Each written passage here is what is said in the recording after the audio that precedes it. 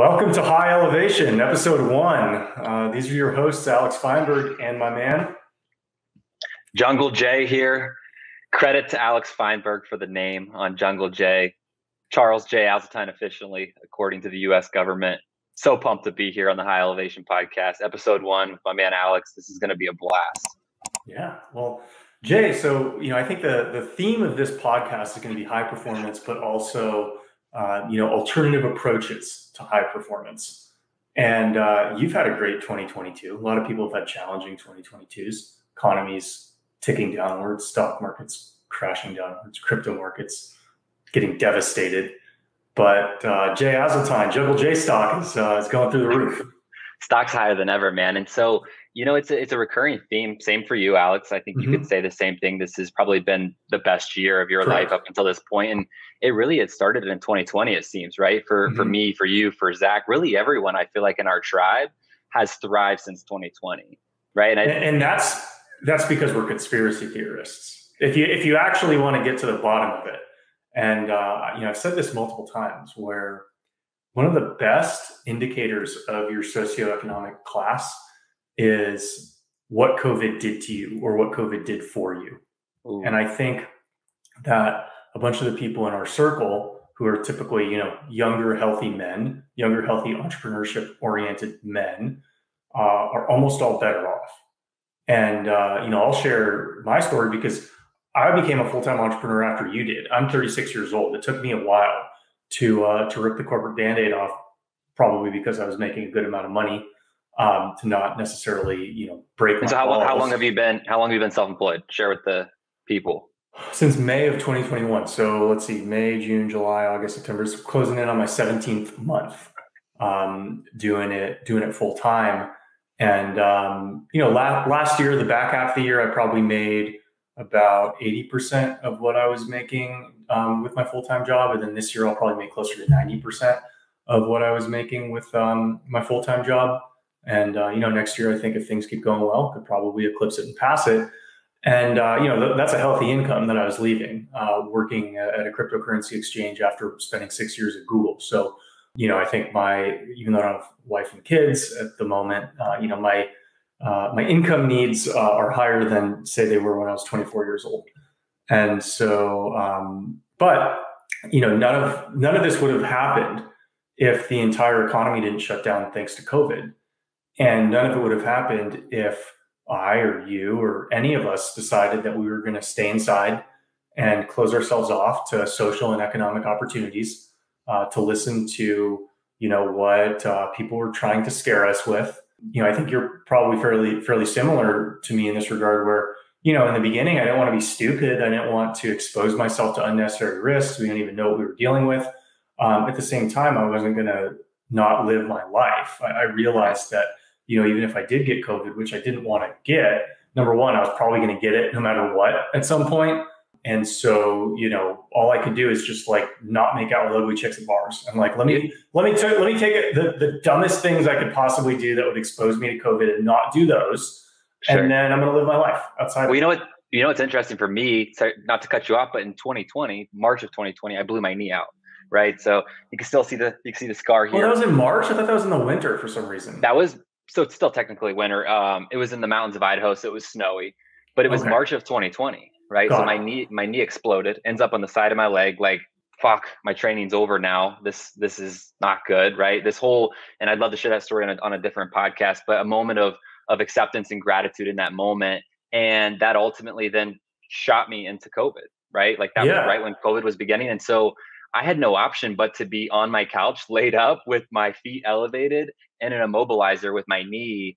And literally I spent that whole year just focused on my business and on my computer, just growing. You know what I mean? Literally I had no option, which was awesome, but I was on my couch the whole time. At that point in 2020, was your business online training, or you hadn't done the entrepreneur I started my business 7 years ago. It's reinvented itself many times now over the last 7 years, but it started 7 years ago with online fitness health coaching, basically, right? Yeah. It was training, it was nutrition, basic stuff.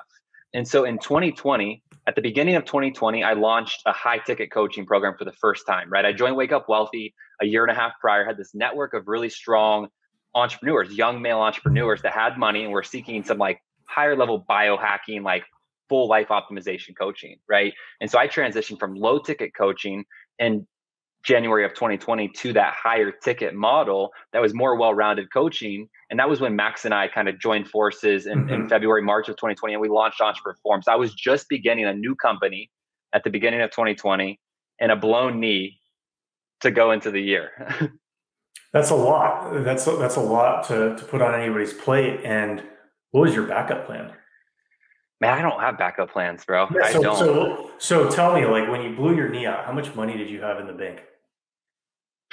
At that time, I don't know, maybe $15,000, $20,000.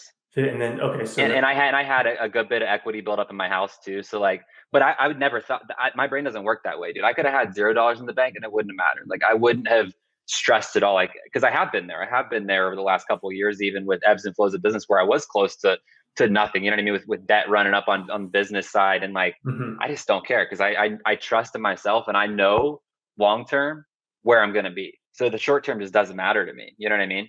I know from talking to you that's true, but you have to fight internal battles, I'm sure, because Totally. everybody has self-doubt, right? So, sure. At some level, you're like, hey, I didn't sell anything today and I still needed to eat and buy food. So my savings are down. And this happened 2 days in a row now. What's going on? And that's a real thing too. But honestly, like, again, I never had a plan B. Like I definitely feel that resistance just as much as anyone or more than anyone. And that doubt comes up that those limiting beliefs, that smaller self, the lower self. But I never had plan Bs. I've never had a plan B since I went in business 7 years ago, man. I've stressed a lot about money and business and stuff, but never have I had a plan B. So let's talk through that for our listening audience, because a lot of the people, they see us now. Everybody who's following us is following us, by definition. So, to them, we're internet personalities. Some of them have met us in person, but most of them haven't, right? And so they see what we're doing. It's different from what they're doing usually, and so that's interesting to them. And then they'll also think, well, they're very lucky to be where they are. Probably a majority of people who might want to be doing something similar to us are coming up with the reasons to explain to themselves why they can't do it. And, I don't think that it's obvious necessarily to everybody in our listening audience that your mindset was self-made. You didn't roll out of bed 7 years ago and decide like, okay, I'm just going to go do this. I mean, you did, but there were a lot of obstacles in your mind that I'm sure told you, well, don't do that. You can play it a little safer. So like, let's talk through the process for how did you build your tolerance to discomfort? Man, I kind of like Bane, dude. I was born in the darkness. I feel like, you know what I mean? Like I went through some serious childhood trauma around 7, 8 years old and I shared this in my keynote, and Alex, you were there for my keynote. I don't go too in depth on that story yet. I'll share more of it one day, but it shook my reality, man. At 8 years old, it was so aggressive. It was such trauma that it just shook my reality, and it sent me into a spiral at 8, 9, 10 years old of deep depression and anxiety. And so my whole childhood, my whole teenage years were discomfort. You know what I mean? I was constantly in discomfort, and it was constant anxiety. It was constant fear. Mm-hmm. And so as time went on, and eventually at 16, 17 years old, I found the Joe Rogan podcast in the year 2010. I met my first mentor, Corey G, co-founded this massive company called Muscle Farm, more successful than anyone I had ever met. Through those guys, I was introduced to personal development. And through personal development, I realized that, oh man, like this is actually a blessing. All of that pain that I've gone through in my life, all of that hurt, all of that discomfort, man, that could actually be used for good and positive if I can just shift my mindset around it a little bit. And then I kind of got the keys. And you realized you had this perspective at 16 years old?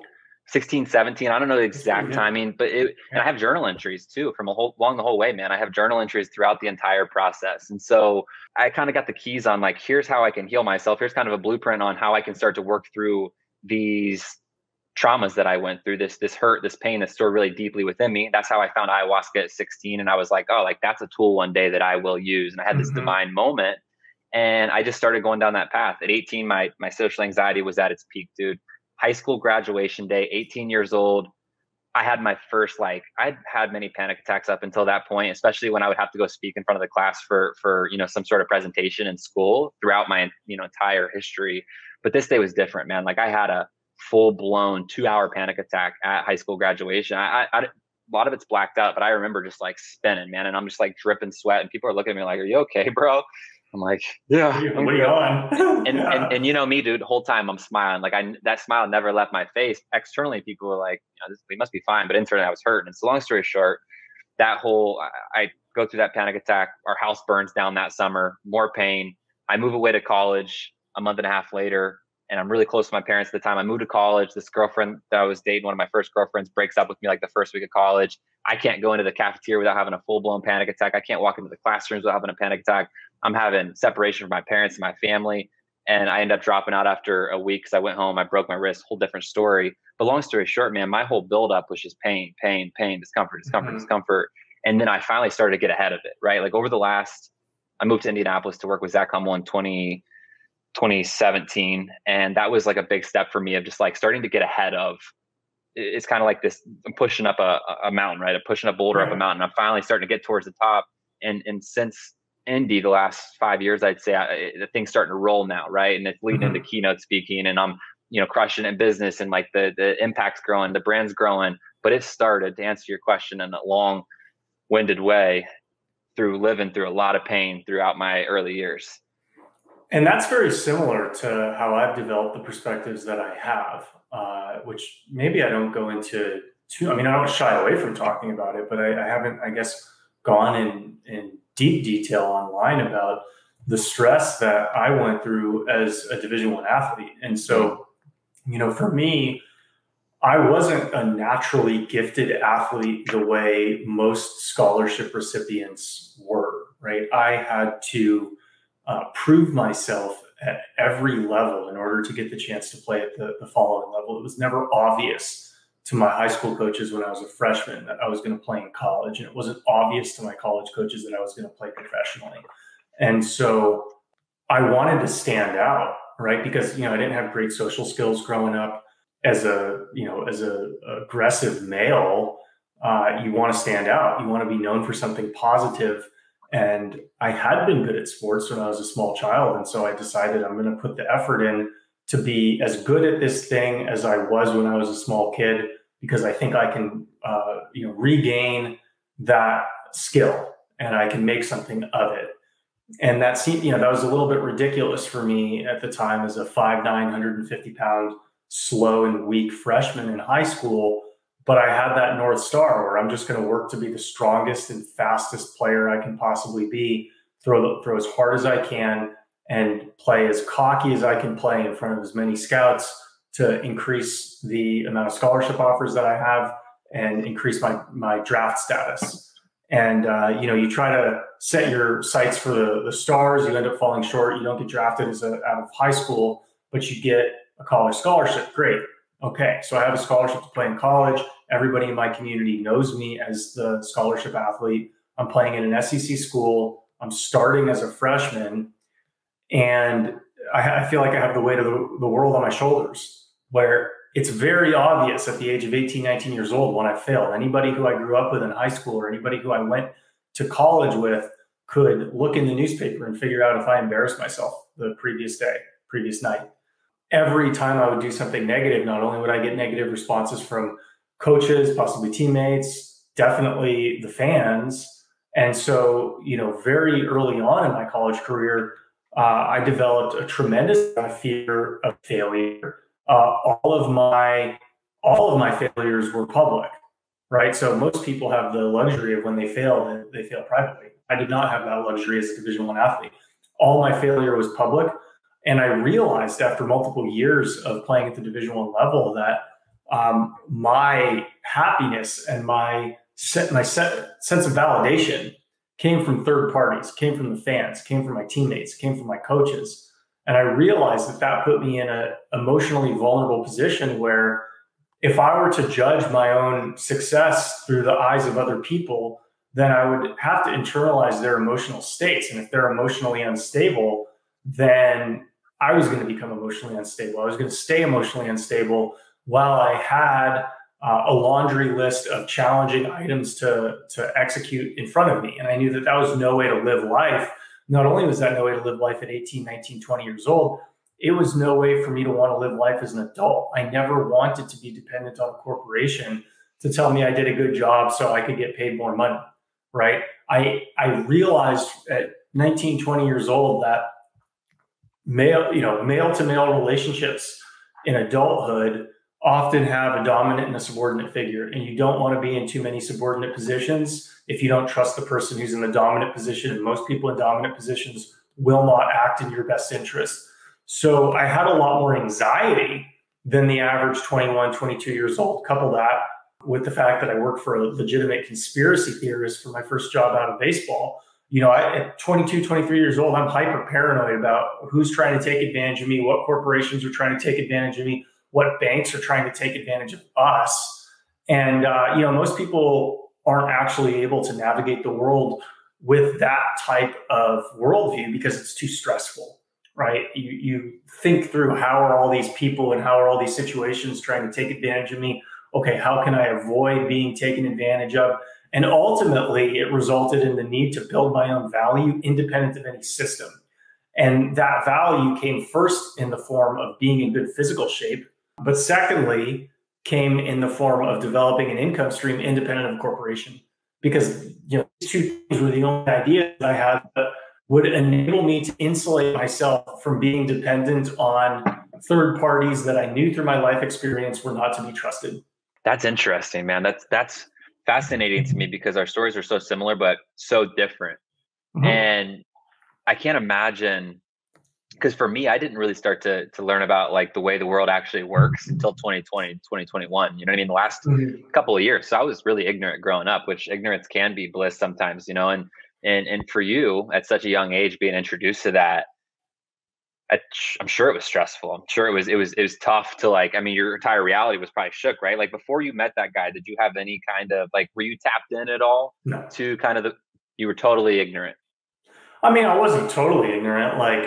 You look at the Kennedy assassination and you're like, yeah, that explanation doesn't make sense. I'm pretty sure he didn't die from a magic bullet shot where the bullet went like that from behind him, so you could tell that, all right, whatever happened with Kennedy was probably a little bit weird, but I didn't go into any deep rabbit holes. It was more like, well, I don't think Lee Harvey Oswald was the only person who was involved in the Kennedy assassination. But whatever, I didn't think through anything deeper than that.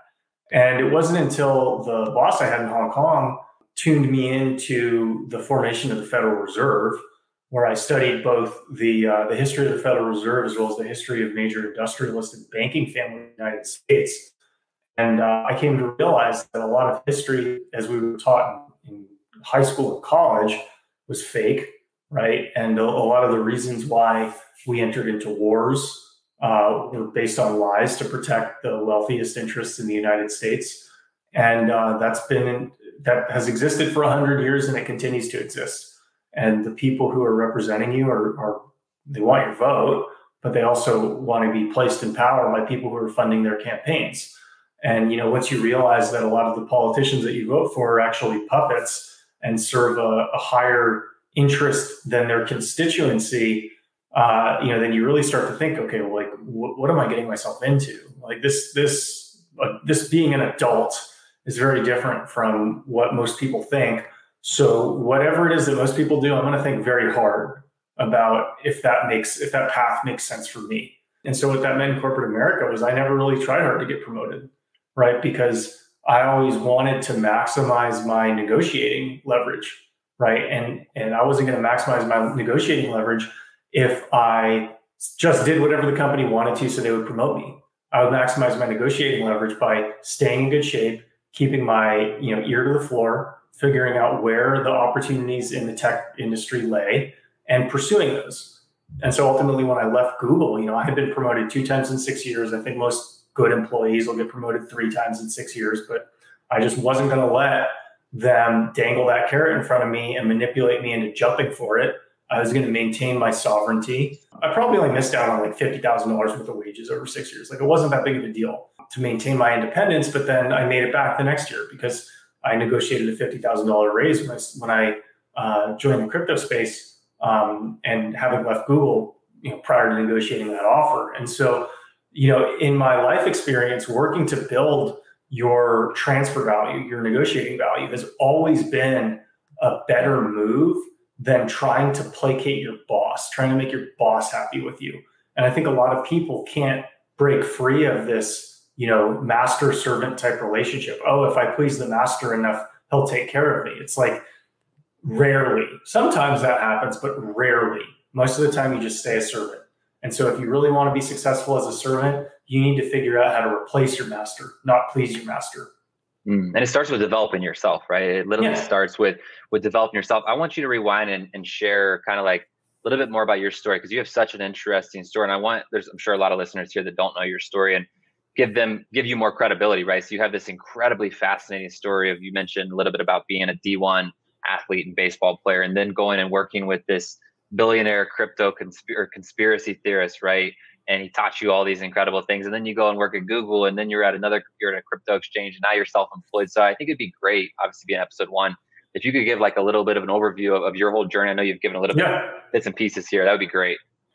Yeah. So wanting to stand out as a kid, as I mentioned, at 15, 16 years old, I didn't know about entrepreneurship. Like, I knew Jay-Z and Puff Daddy were entrepreneurs, but like, I didn't know that you could make money outside of sports or entertainment. I thought at 15, 16 years old, there's two paths in life. You can either be a successful athlete or entertainer, or you can work 40 hours a week for $60,000 a year wearing khakis. And what did your parents do? What kind of work did your parents do? My mom ran a 501c3 and my dad was an attorney. And so, every morning they're waking up at 7:30 and they're getting ready to go to work. And so that's just what I thought. My dad would leave at 8 and he'd come back at 6. And we always had food. We never had anything great. We never did like any fancy vacations or anything like that. And so I wanted more. I actually wanted the ability to not work, right? I wanted the ability to like sleep in and not do what he had to do from 8 to 6 o'clock every day. And so at the age of 15, 16 years old, I thought, well, the easiest way for me to not work is to get really good at baseball. So I don't have to work for 20, 30 years. And so I put all this effort in to develop myself as an athlete, but I had a lower ceiling than a lot of my peers. And so that forced me to create neural pathways to manage stress, manage discomfort that enabled me to perform at a high enough level to get recruited and get scholarship offers to play in college. And then when I got to college, that's where I started getting exposed to successful businessmen and successful people who thought very differently from my parents, right? My dad is a very academic thinker, which I thought was the correct way to think, until I started spending time with athletes and businessmen who don't think in a way that would be given a high grade by academia. A lot of people don't realize that. It's like, it's not a coincidence that a lot of entrepreneurs are poor students. It's not random. It's that the education system actually teaches you to think in a way that is antithetical to success as an athlete and an entrepreneur. So the best athletes and entrepreneurs actually understand their reality in a way that will give them bad grades as students. And so I understood this, and I would go, I had a real major. I was an economics major. I mean, to the extent that's real, economics is kind of a fake major, but it's like considered a more challenging major. And so we would have bankers or, registered financial advisors coming in, talking to us. I started noticing that there's a lot easier ways to exist in life than just waking up, going to work at 8 and coming back at 6. I started noticing that people who look good, spoke well, and were charismatic, had red carpets rolled out in front of them, and they didn't have to play by the same rules as everybody else. And so as a competitive athlete, you start to latch on to anywhere rules are applied asymmetrically. You want to figure out, how can I get those rules applied to me asymmetrically in a way that benefits me? How can I get something that my competition doesn't have?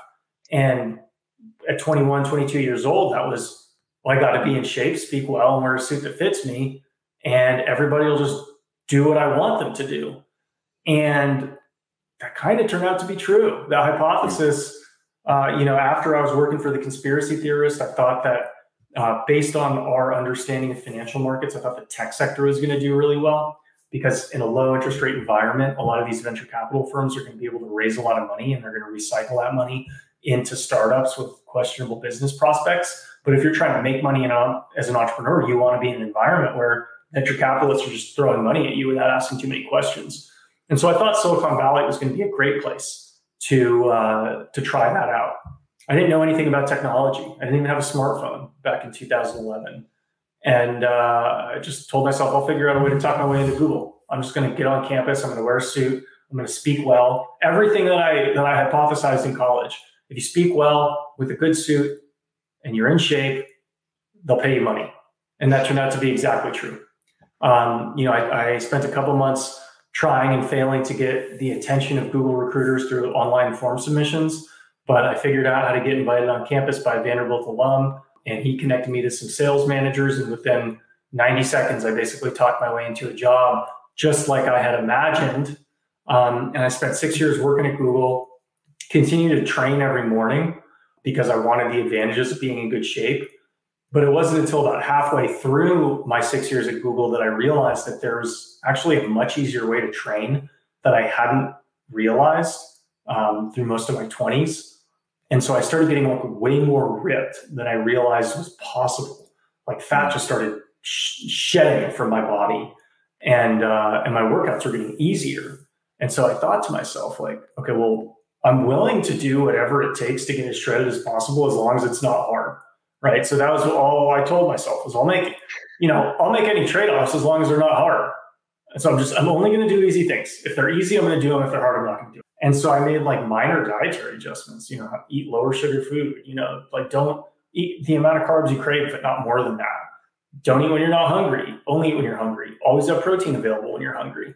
So like very intuitive diet adjustments that didn't require that I starve or do anything complicated. Up to like below 4% hydrostatic body fat. And it wasn't hard. And I wasn't doing all the things that people said you had to do to get that shredded. And, after 5 or 6 years at Google, I'm thinking to myself, like, if there's any way I could actually impact the world, it's not going to be through like my job at Google. It's going to be through sharing what I've learned about diet and nutrition and training. And so when I left Google to join the crypto space because the markets were taking off, in 2017. But once I got into crypto, I realized that I don't have much negotiating power as a sales rep in crypto if I don't have a social following, because Twitter is such an important social network to the cryptocurrency space. And so I tried and failed to get a following in 2018, decided to buckle down and actually follow a template that worked. So I bought Ed Lattimore's ebook. I applied those methods to my audience development in 2019, created an account that was solely focused on what I was doing for training. And, it was basically posting 4,000 calories a day of delicious food and 4% body fat abs. And this is when everybody was doing intermittent fasting. It fits your macros. And nobody could figure out, like, how is this guy eating so much, not counting calories and looking like that? And so I kept posting and posting and posting. And by like my 9th month, I get messages in my box. Hey, where can I learn more? Where can I learn more? Where can I learn more? And so that's when I started launching ebooks. I launched my first ebook, 10 Easy Wins for Easier Fat Loss, thinking, maybe I'll make $500 on this. I don't expect to make that much money. If I just like make back what I put in, it's fine. And my first day I sold $900 of that ebook. And so I'm like, oh, wow. And I knew it's a launch sale, so it's not like I'm going to sell $900 of it every day. But like, I'm like, oh, wow, that's interesting. I can make money online. And then a couple months later, I launched my recipe book, same thing, did really well at the beginning. And then COVID hit and everything got locked down.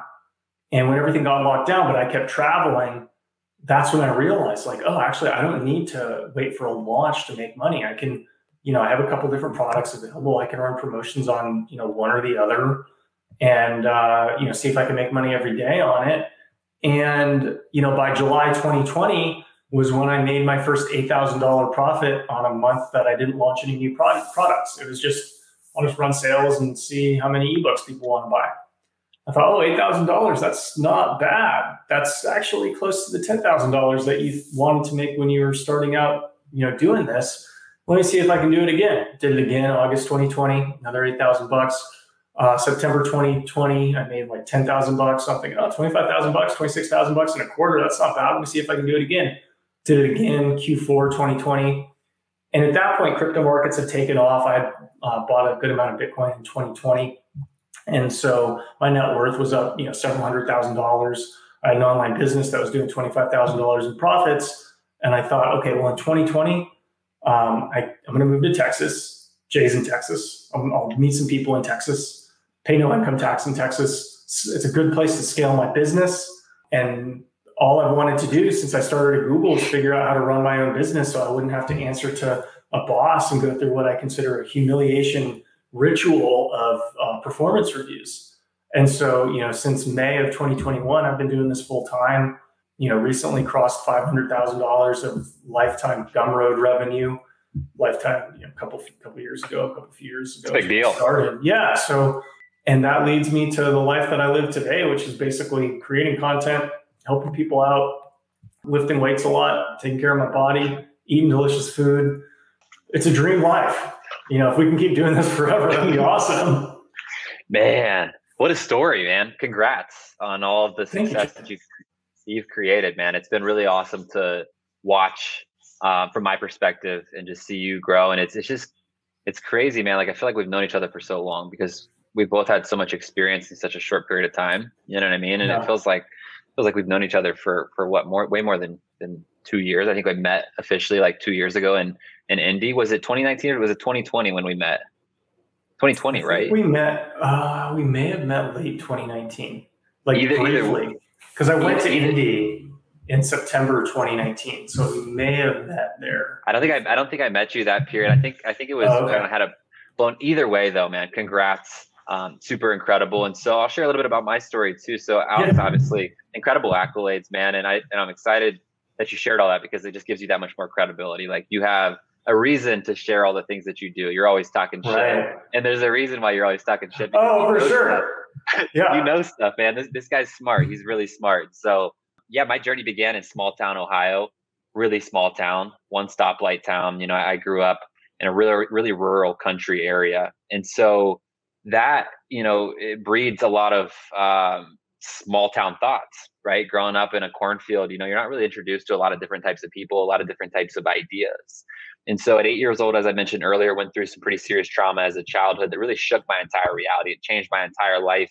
And it sent me on this spiral of obsessive compulsive disorder. So I don't know if I've ever shared this with you, Alex, but that was really what it manifested into early on was OCD, where at a young age, like there'd be nights where I couldn't go to bed. I'd be up all night flipping light switches, dude. I couldn't step on cracks. I'd wash my hands hundreds of times a day, man. Like, it was nuts. And the fear was that if I didn't go through these compulsions, something bad would happen to someone I love, specifically like my parents, because I love my parents the most at that point in my life. And so it was terrible, and so I spent most of my childhood with really strong, aggressive OCD and also really intense social anxiety. So throughout middle school, high school, I was terrified of everyone. You know what I mean? Like, I was just scared. Man, if I had to give a presentation in front of the class, like, that was my worst nightmare. But even in just being in the hallways, like walking through the hallways, I remember feeling like crazy anxiety within my soul, man, deep within my being. And so I didn't really, throughout middle school, I was an athlete. I was doing all the sports. I was one of the cool kids, but like, I didn't really hang out outside of school with anyone. You know what I mean? I really just did my own thing. I hung out at home and just was depressed, basically, as sad as that is. And so then I go into high school, and in high school, I'm a one sport athlete.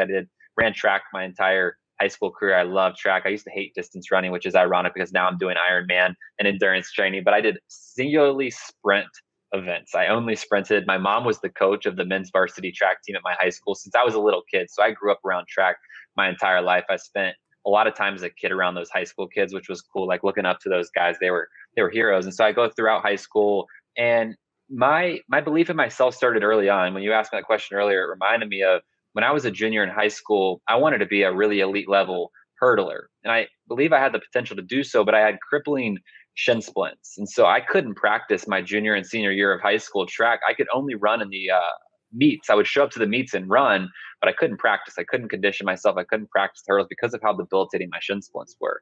So that kind of took that goal away from me. I couldn't, there was no chance of me achieving that without being able to practice, obviously. And so I started lifting weights at 16. And that was when my journey really changed. 16 years old, I find the gym, which I became obsessed with right away. I was a string bean, you know what I mean? I had no muscle. I was just a small little kid. And initially my goal was just to have abs. Like, that's why I started training initially, because I wanted to have abs. You know what I mean? And I thought if I got abs, I would get girls and I would get all the other stuff. You know what I mean? That was the thought process. And so I started with, at 16, the Insanity program. And Nice. I would run 2 miles down the road, 1 mile down, 1 mile back. I'd come back to my basement. I'd do the insanity program, which, dude, so hard. It would still be hard today. And then I would do like a bunch of core work. And so that's how I started training. And then I went to the gym at 16. Shortly after, one of my track coaches invited me in that summer, fell in love right away. And that same year, because I started going to the gym, the kid I hurdled with, his dad was a really old school bodybuilder. He trained at this gym called Old School Gym in Ohio, which was like 20 minutes away. So he invites me one day that summer. I go with him, see this MP sign on the wall. And I was like, man, what is that? And so long story short, eventually I found out it was a company called Muscle Farm. And they had just started. The company had just been founded about a year prior. And I found out that the co-founder of the gym was also the co-founder of this company called Muscle Farm, which was like the UFC's biggest sponsor at that time. They were in the middle of the UFC, Matt. Like, they were a big deal and they were growing quickly. And so I meet this guy, Corey, and he's got, like, at the time, dude, back in 2010, 2011, he had like 15,000 followers on Twitter, which was a big deal at that time. You know what I mean? Like, I was like, wow, like, this guy's, he's incredible. And so something deep within me was like, man, you got to build a relationship with this guy. Something about him, there's something that's going to come from this. You got to build a relationship with him. And so I started making sacrifices at a young age, showing up to the gym every day at 5 a.m. at 17 years old to train with this guy, because that's when he trained. It was a whole 5 a.m. crew thing. You know what I mean? Every day I had to get up early and go train before school. And so long story short, I start training with this guy, I start building a relationship with this guy, and he starts to introduce me to personal development, right? I mean, this guy was worth millions of dollars. He was a really successful guy. He was connected with lots of athletes at the time. And I'm like, man, I want to be like this guy. So it's like, what are you doing to get like this? So he shares with me a couple different books, Rich Dad, Poor Dad, which was the first book I ever read by Robert Kiyosaki, Think and Grow Rich by Napoleon Hill, a lot of Napoleon Hill books early on at 16, 17 that really started to shape my mindset, because growing up in a small town, I didn't have that kind of stuff. I didn't have access to that kind of stuff. You know, I mean, my mom's a school teacher. My dad builds houses. He owns a custom home building company. So entrepreneurial, but it wasn't like that. You know what I mean? And so this was groundbreaking for me, among also finding Joe Rogan podcast in 2010. Totally divine, man. I don't know how I discovered this podcast, but no one even knew what a podcast was in 2010. You know what I mean? But I somehow stumbled upon the podcast of all podcasts, Joe Rogan podcast at 16. And so between these two guys, like, my entire life changed. And I realized, I mentioned earlier, all that pain, all that hurt I had gone through could be turned into purpose. And if I could conquer what I was going through, I could help so many other thousands and millions of people eventually do the same thing. I could help other people heal, because I knew so many other people must be hurt too. And so I go on this path of self-growth. I start reading all these different books at 17, 18. At 18 years old, I decided to go to college, because I thought that's what I was supposed to do, right? Like, you go to college, you get your degree, and you go get a comfortable job, and you work until you're 65, you retire, and then you have your dream life. You're in heaven for, however many years you live, and then you die. And like, I was bought into that. And so I start going to Ohio State at the time. And at that time, as I mentioned earlier, like, my anxiety was sky high, man. I couldn't go to class without having a full blown panic attack. And so at 18 was an interesting time, because I started antidepressants at 18.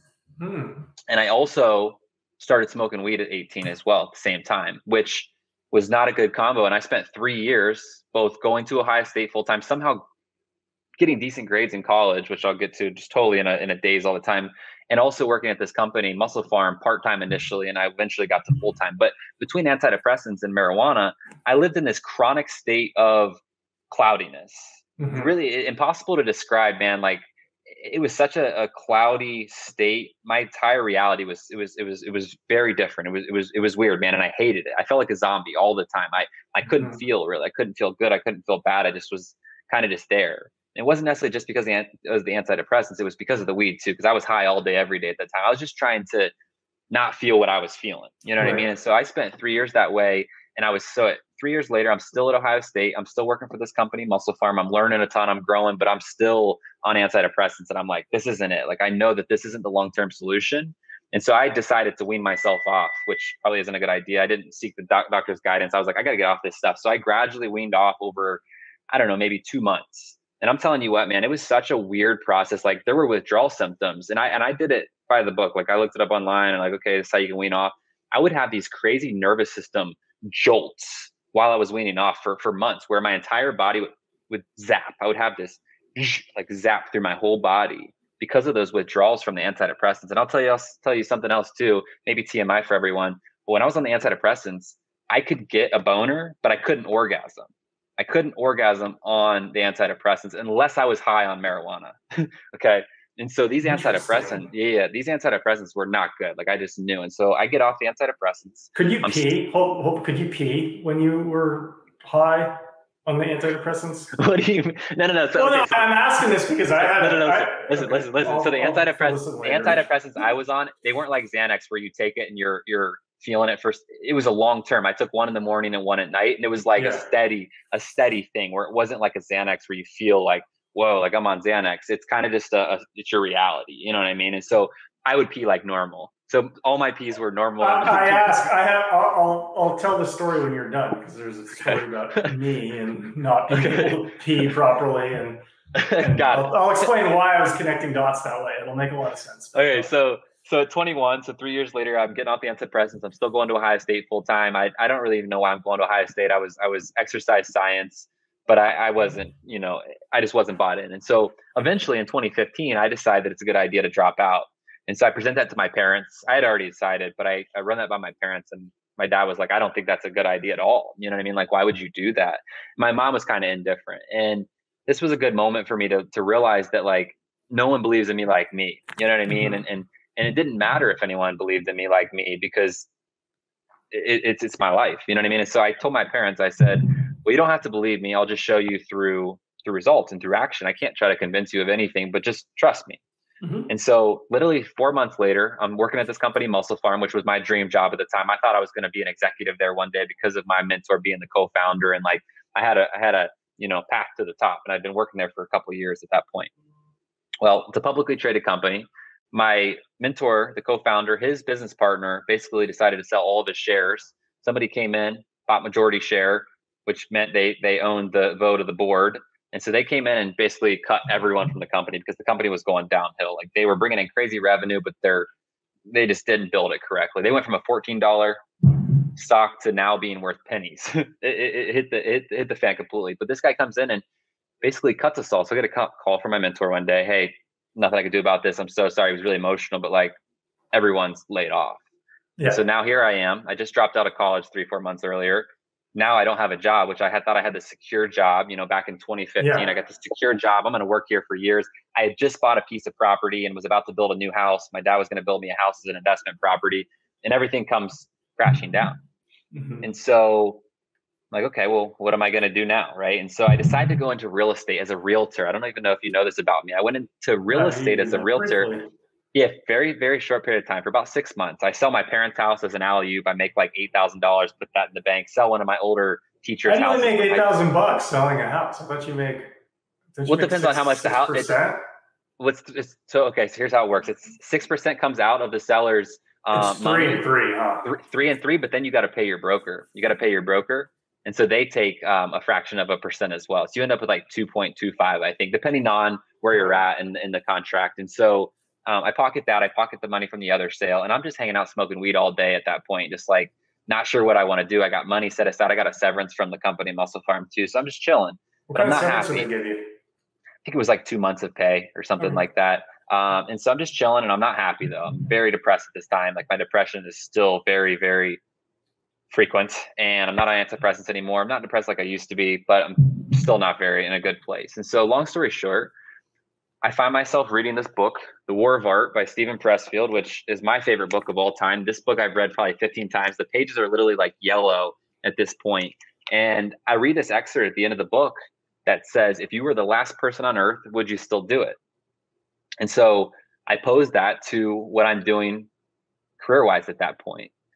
And I'm like, well, if I'm the last person on earth, of course, no one's going to be selling or flipping houses or anything like that. But I realized that wasn't my passion. And so in that moment, I'm sitting on the bathroom floor. I love reading in the bathroom with the fan going. It's my favorite place, dude. It's so calm. I'm at my parents' house at that time, 2015. And it was such a divine moment. And so I asked myself, well, if you were the last person on earth, what would you still be doing? I'd be lifting weights, and I'd be developing my mind and soul. I'd be developing mind, body, soul. Okay, well, how can I make that my full-time thing? And I was like, well, fuck. My mentor had left that Muscle Farm company at this point and was using his brand, which he had a pretty big following on social media, to build a subscription-based website and some other stuff that he was making hundreds of thousands of dollars a month on. Like, I've been around this guy for years. I've seen him build his brand. Like, I can do this. All I got to do is take action and start building a brand, right? It wasn't as saturated at that time either, just, social media. And I already had 1,000 followers on Instagram, maybe, and like 1,000 on Twitter, 5, whatever it was from exposure from that mentor. And so I decide in that moment, okay, well, I'm going to go this path. So what's in my way? What's stopping me from doing that? The only thing that was in my way was my fear of being on camera, my fear of social situations. Okay, what's something I can do to get over that right now? I dropped everything. I drove to Best Buy. I picked up a tripod because my mom had an iPad at home. So I pick up a tripod for the iPad. I go back home. I got this big ass whiteboard, like 8 feet long. It's massive, that I got from the Muscle Farm company. I set it up. This is still on my YouTube, by the way, my first YouTube video ever. It's so bad. I set it up by the pond, set up the tripod, set up the whiteboard, write a bunch of scribble on it. And I record like a 10-minute video of me just rambling, dude, about who knows what, personal development stuff. That was the first step. From that point, every single day forward, I recorded a video at the gym and put it on Instagram. Start gaining traction right away. My mentor starts getting me exposure. I start a YouTube show with him, and it all starts to grow. And I'm on the phone with Zach now because Zach Hummel comes into play with all this. He worked at Muscle Farm the whole time as well as a sales rep in Indianapolis. He got laid off shortly after I did. Started Iron Valley Barbell, started online coaching. And so at this point, I started building my brand, and I'm telling Zach, like, man, it's going really well. I think in the next couple of months, I'm going to start offering online coaching and start this online business. He's like, the fuck? Why would you wait a couple of months, dude? Do it right now. Yeah, I guess that's a great idea. So that night, I made a post on Instagram saying I was offering, there wasn't even Instagram stories at that time. It was just on my actual page that I'm offering online coaching. Get a couple of applications. And the first night I get my first paying client, maybe it was like $200 something or whatever it was, but I was in, I was sold right away. And so from that point, I go all in and I start posting again every single day on Instagram, start bringing clients in. And at this point, I built a new house. I've got an investment property in Ohio that I'm living in as well, trying to pay rent. I got some roommates as well. I spent a couple years there. 2017, 2016, Zach and I started a podcast called initially the Young and Hungry Firecast, which I'm sure some of the listeners will recall. And then we did that for a year and a half through Zoom until in 2017, which is a whole nother story. I had this divine moment with Zach after one of our podcasts, after the 68th episode that we had recorded through Zoom. He's like, how are you, man? And I'm like, not doing well, man. From the outside in, my life's incredible. Like, I'm self-employed. I've got pretty decent money I'm making right now. I got a brand new house. I'm living the life, but I'm incredibly unhappy. I'm crying on the way home from the gym at times. On my drive home in the morning, sometimes I'd be crying, like, because I was so unhappy. And he had just started IVB about a year prior and was really building that. We had built our podcast up. And he's like, dude, you should move to Indy and come work with me. Like, why not? And right away, dude, I knew, like, right in my heart and soul, like, as soon as he asked, I was like, whoa, like, I should move to Indy, man. And so long story short, I spent a couple of days thinking about it. And I'm like, well, if I do this, there's this whole turmoil and situation going on between my first mentor and between Zach. And so it's like this whole thing. And so I'm like, well, if I move to Indy, I know that this relationship over here is going to be over. Right. And so, but I knew deep in my soul that I needed to move to Indy. So I spent a month on it. Eventually I decided to move to Indianapolis because it made so much sense. Zach's just such a good dude. He's my best friend at that point. We got the podcast together. He's got IVB. He's a younger guy. My mentor is older. And my mentor at the time, I just wasn't happy about the way he was handling business and had screwed over Zach. And that's a whole different story. So I make the move, right? And I spent 3 years in Indianapolis developing my mind, body, soul. I learned so much from Zach in the gym. That guy's a fucking, a guru. The best in the world, I believe, is understanding of training. So I spent 3 years getting to train with one of the highest level strength athletes in the world and also learn from him to apply to my own coaching and knowledge. And so my body developed so much over those 3 years. And my goal eventually in 2019 at that point was to become a pro physique competitor, to become a pro strongman, and to become an elite powerlifter. And I was well on my way. I was about 12 to 18 months out from doing all three of those things, I believe. And that was my entire life at that point. I'm developing my online coaching business still along the way. And in 2020, we're getting close now to present day. 2020, the year began. Well, let me share this actually real quick. End of 2019, I go to the jungle. I do ayahuasca, which is again a whole separate story. I won't dive too much into. That's a great conversation in itself. But 2019, I go to the jungle finally for the first time, do ayahuasca, had the most life-changing week of my entire life. I come back to Indianapolis on fire, just vibing, just happy about life. I released so much trauma, so much hurt, and go back to Indy, go back to Costa Rica again for a second time, February of 2020. Again, another healing, incredible experience. It's just so much growth. Go back home. A week later, I blow my knee out, right? Knee explodes. At this point, I knew in the moment, my kneecap ended up on the side of my leg. And then with my leg completely bent like this, your kneecap shouldn't move. I jam it back in and I shred everything. It is bad. And so in the moment, I know I'm laying in the snow, excruciating pain. I know my training's derailed for a long time. And so in that moment, I have an opportunity to go from victim mindset, which is where I was, to gratitude. This must be happening for me. Thank you, thank you, thank you. I get carted out of the woods on a four-wheeler crying, saying literally verbally, thank you to God, to the whatever. Thank you, thank you. And so Then COVID starts. I spent all of 2020 launching a new business, a high ticket coaching model for entrepreneurs, grow the business throughout 2020, start rehabbing my leg. End of 2020, moved to Austin, Texas, which Alex Feinberg, of course, lives here now too. We're both Austin inhabitants. So I moved to Austin end of 2020 to pursue more growth, some new mentorship here, just a great community and environment to be in. 2021, spent developing this company, Entreperform, which, as Alex and I had talked about before, like I was telling Alex, like this is going to be $100 million company, which I fully believed, and I believe we could have gotten there. But long story short, in 2021, I realized after a year and a half, this isn't for me. Like I was very CEO role. I had really lost my roots, like working with the clients hands-on, being in nature. It just wasn't me. I had this idea and vision of what I wanted to create, but it wasn't really what I wanted to create. It was society and some of the other people I had around me, what they thought was what they wanted. And so I pivot, I leave the company, 2 weeks of hard conversation after hard conversation. I get a whole nother story. And that leads then to 2022. Coming into 2022, I'm finally fully back to myself of not having a whole team. I had a whole team of employees at this company. I was like, I shed all the weight and was back to 100% just one man show. Coming to 2022 with huge goals, decided to do an Ironman in 2022, which was my biggest fear because I was terrified of swimming. I also was absolutely terrified of public speaking. Decided 2022 is the year I delivered my first keynote and get into public speaking.